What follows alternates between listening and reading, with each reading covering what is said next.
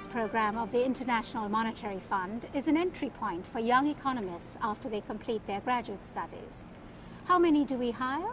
About 30 a year from universities and countries across the world. From the day you join, you are an economist working on real economic issues that will have an impact on any one of our 187 member countries. If you're looking for an exciting international career, the IMF's Economist Program would interest you. I decided to join the Economist Program because I think the IMF provides a neat set of opportunities to gain hands-on experience as operational economists with very strong analytical elements. The work of the IMF is one of the most relevant for people who are interested in macroeconomic policy. Its work matters hugely for different countries. Its advice carries a lot of weight, and its knowledge, the knowledge in the institution, is very up to date. The fund has always been a prime institution for anybody interested in macroeconomics. I decided to join the Economist Program because I really wanted to learn about the economic problems and challenges facing different countries. I also wanted to enhance my knowledge on policy issues, and the EP program is the best place to achieve that objective.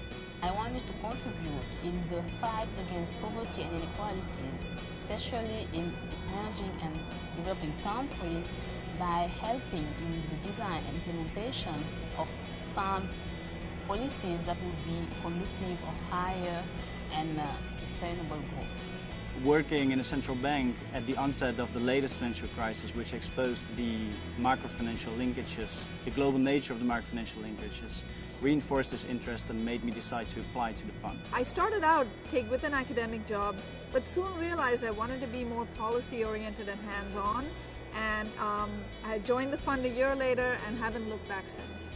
I had a great experience at the fund as a summer intern right before I finished my PhD. I learned how economic policies are made in practice and how valuable our recommendations can be for policymakers.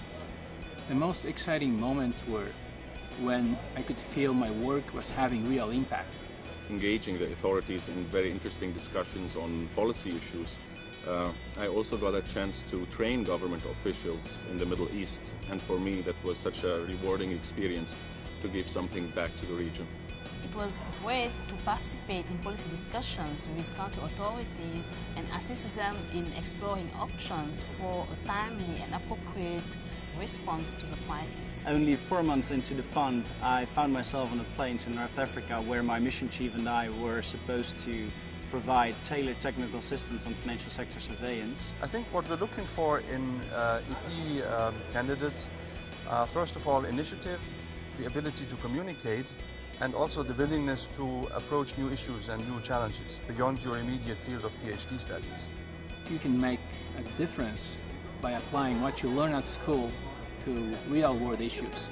A sound understanding of how to translate research into relevant policy questions is highly appreciated as well. Go to the IMF website and check out our latest publications, such as the staff position notes and the working papers.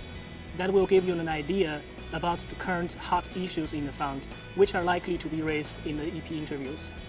The strangest thing that has happened to me in the fund was to undergo a panel interview less than 1 week before I gave birth to my son.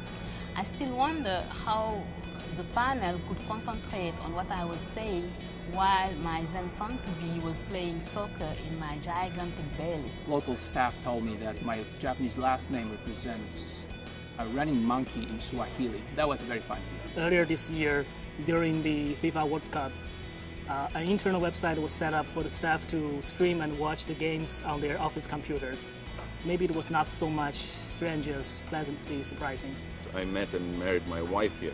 Now you may ask, why is it strange? I mean, really, we went to the same undergraduate program 15 years ago. We took more or less the same courses, but we never really knew each other. It took us 15 years to meet again, and we met here, we got married.